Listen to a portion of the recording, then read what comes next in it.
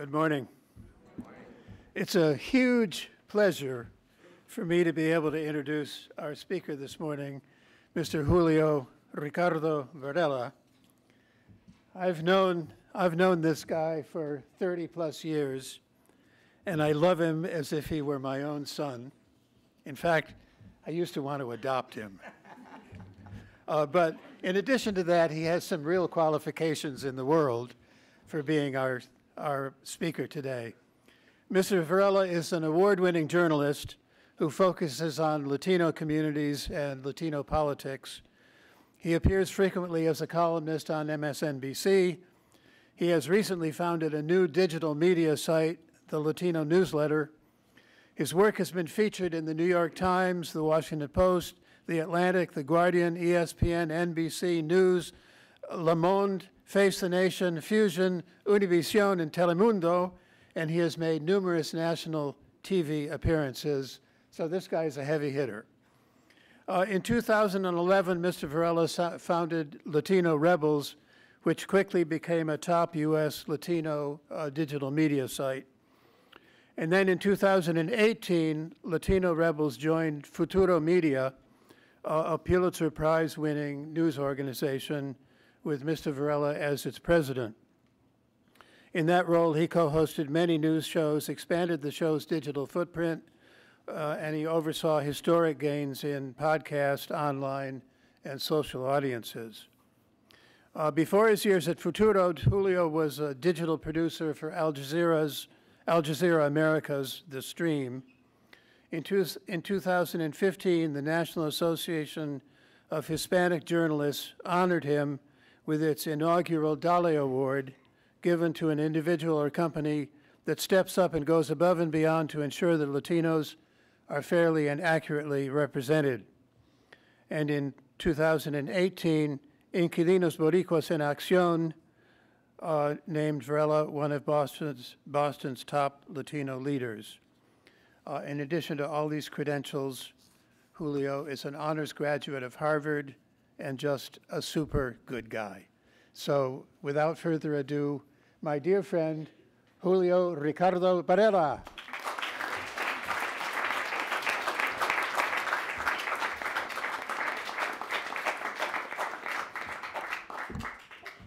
Okay. Good morning, everyone. Ah, come on.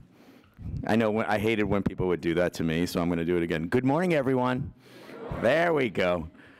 What a beautiful day, and thank you for the very warm welcome and inviting me to speak with you today. It's truly an honor to be here at the Brooks School. It's a community known for its diversity, energy, and commitment to shaping thoughtful, engaged citizens. And I want to begin with a question for all of you as I talk, and this is the question. What does it mean to discover and share your brilliance in a way that inspires others, even when the world feels uncertain? It's not an easy question to answer, but I believe the journey to understanding it begins with recognizing the light you already carry and knowing how much it can impact the world around you. Today, I want to share my story, how I discovered my light, how I've worked to share it, and why I believe each one of you has the power to do the same. When I was your age, I didn't think I had much brilliance in my life. I didn't think I was brilliant. I grew up in Puerto Rico and the Bronx, navigating two worlds that didn't always feel like they fit together.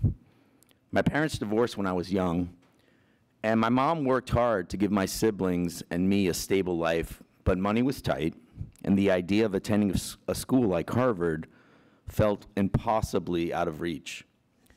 Yet, in the fall of 1986, I got into Harvard, and I stepped into my first newsroom, the Harvard Crimson, and I had dreams of becoming the next great sports writer, but I was overwhelmed with doubt. I was surrounded by all these brilliant writers and journalists who now lead every media organization in the world, it feels, and people who seem defined for greatness. Meanwhile, I was just a kid from the Bronx covering Harvard hockey, which won the national championship in 1989. But I could barely believe that I was there, let alone at a student newspaper that I had been publishing for over 100 years and is literally a canon in American journalism. So that doubt lingered, even as I felt like I was finding some success. I landed a job at the Boston Globe in 1989 when I was 19 years old in the summer. I worked for the Boston Globe sports department, so if there's any Boston fans here, I assume some of you are. It's like playing at Carnegie Hall. I still felt like I didn't belong. At 19, I was working alongside these legends, Lee Montville, Peter Gammons, Bud Collins with his pants. People whose names you'd see in these national sports stories. But how did a kid like me end up there? But something kept me going. I showed up every day, met deadlines. I conducted interviews in Spanish and English. Over time, I realized something important, really important. My voice mattered. The way I saw the world, shaped by my background, my culture, my experiences, brought something unique to the table. That's when I learned a powerful lesson around 20 years old. Brilliance isn't about being the smartest person in the room. It's about showing up with courage, being authentic, and doing the work. But even when you discover your brilliance, which I did, like at 20, I was like, oh, wow, I get it. The world doesn't always make it easy for your brilliance to shine. So after I graduated in 1990, I hit a wall. I couldn't find my way into a full-time newsroom job, and I started to feel like my dream of being a journalist might not come true. Like I said, I was 20, 21 years old, and my world felt small. Boston and Puerto Rico were the only places I could imagine working, but the opportunities I wanted weren't there until they were. And both Mr. Chapman and a dear colleague of mine, who they both hired me in 91, educational publishing. I started at Houghton Mifflin, which, if you all know, is one of the most storied publishing companies in the history of American publishing. You know, the publishing company that published Emerson and Thoreau. I was working for them. And it felt like a detour because I wanted to be a journalist. I didn't want to be a textbook editor. But the work turned out to be deeply meaningful to me. I was creating Spanish language textbooks that reflected the fast-growing Latino community in states like Texas, Florida, and California. And I worked on stories and lessons that represented kids like me, kids who rarely saw themselves in their school books. Over time, I advanced at Houghton Mifflin, and I became the first Latino editorial director in the company's history of the Reading Language Arts Department, which I'm incredibly proud of. Sorry, my two bosses are here. My mentors are in the room. They've seen me. It's very special to have special people here. You know, we led efforts to bring more diversity and representation to public school curricula, and I saw how my work could make an impact, not for just one generation, but for many. And our impact still helps educate kids in 2024, things that we did in the 90s. It's incredible. But the publishing world was changing, and I faced another crossroads in my career in my late 30s with two young kids. My career was in flux, so I turned back to journalism. This time, it was digital journalism. It was social media. I had a Harvard email. I joined Facebook like a month after it was created. I joined Twitter when it was really cool and fun in 2006. And I focused on community-driven, innovative coverage of communities that have been ignored and invisibilized. So that led me in 2011 to find Latino Rebels, which is a platform dedicated to amplifying stories about Latino communities and challenging stereotypes in the media. And it was a leap of faith. I was like, is this going to work?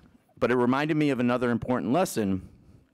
Your brilliance isn't just about you. It's about how you use it to create space for others to shine. So that brings me to all of you. We're living in a world that right now feels uncertain, a world where divisions can sometimes overshadow hope. But here's what I know to be true. Your generation has the power to change that. You're part of the most diverse generation in the history of the world. You understand the importance of inclusion, of making sure every voice is heard, and you care about building a future where everyone has this chance to shine. Building an inclusive future doesn't happen in one big moment. It happens in the small, everyday choices you make, I make, we all make. It starts with recognizing the value in yourself and others. It means standing up for what's right, listening with empathy, and creating spaces where people feel seen and heard. Each of you has a role to play in shaping that future. So I'll leave you with this. Your brilliance is already within you. It's in the way you approach challenges, the way you support your friends, and the way you bring your unique perspective to the table. The world may not always feel ready for your light, but don't let that stop you. Discover your brilliance, share it with courage, and use it to inspire others. Thank you for letting me share a little bit of my story. I can't wait to see your brilliance and how it shapes the future. Thank you.